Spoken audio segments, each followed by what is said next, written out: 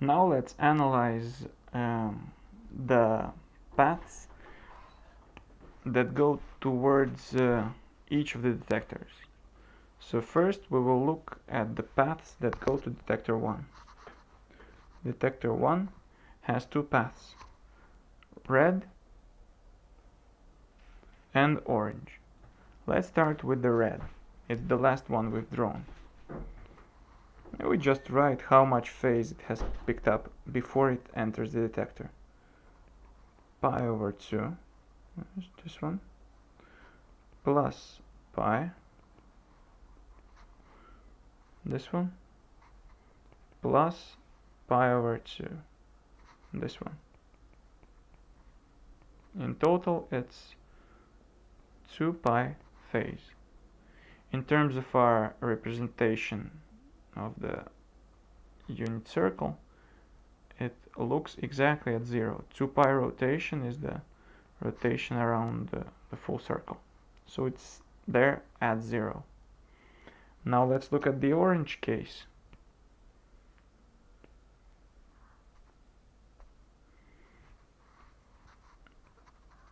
Orange picks up phase pi over 2.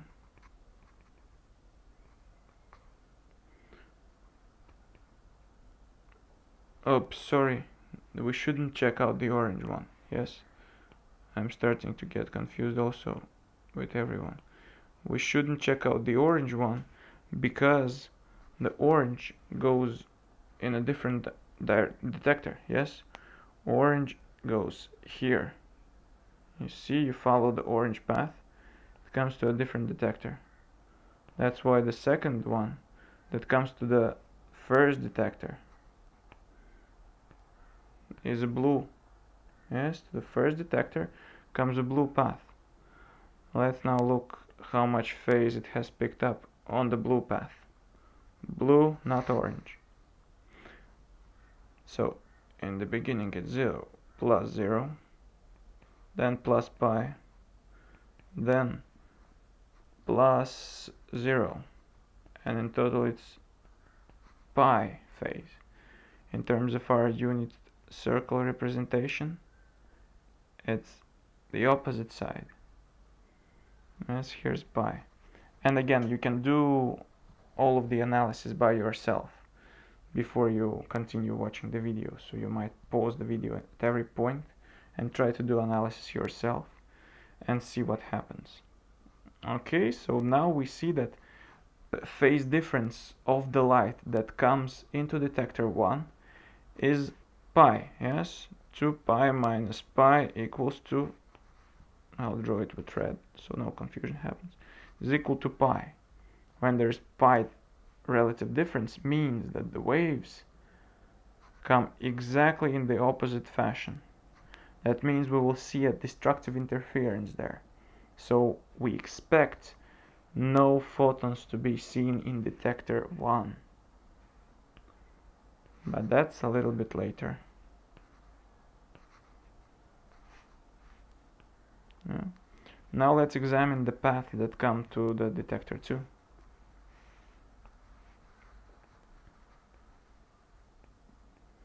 It's the orange and the green path. Yes, detector number 2, you look at the colors, orange and the green path. So let's start with orange.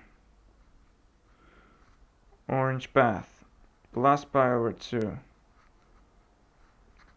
plus pi, plus 0, equals to 3 pi over 2. Green path, plus 0, plus pi, and then it got reflected, plus pi over 2, equals to 3 pi over 2. Our representation of it in terms of unit circle is the same. I'll draw this one unit circle for both of them here. Yes, in other words, both orange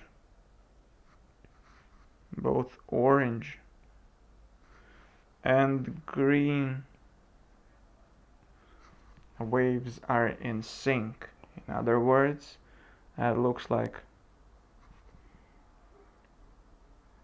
and it's better to keep in mind your representations, like all of those representations, in terms of numbers, in terms of circles, and in terms of the waves as they look like waves. Yes, so the waves come in sync, so they will create a constructive interference, so the light will come there.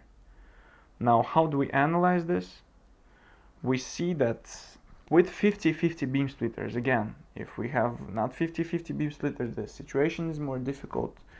But with 50-50 beam splitters that split light into two equal like pieces, we see that detector 1 will never see a click of light, while detector 2 will see the light always.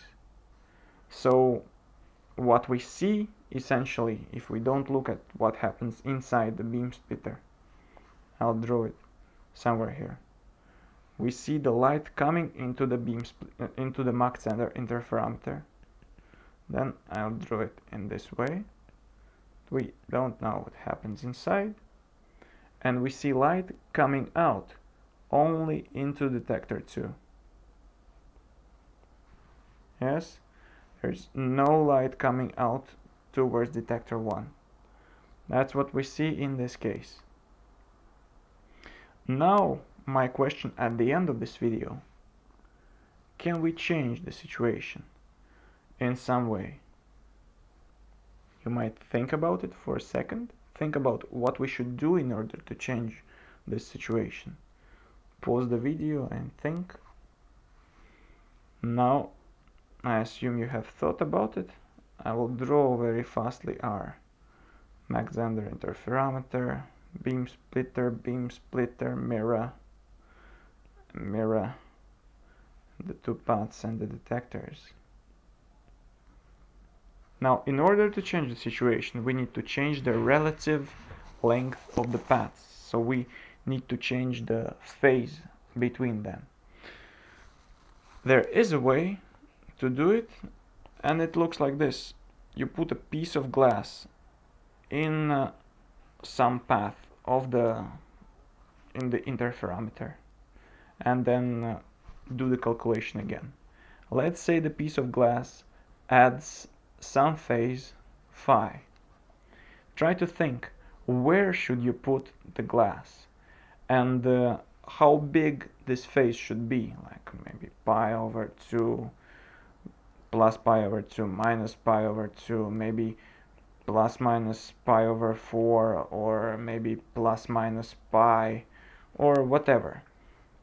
Think about it, think what it can do, and try to see whether you can get the interference fringes to change for the light to go only into detector 1 and not go into detector 2, or the light go in some other interesting way. Okay, now you have paused the video. I will say the answer.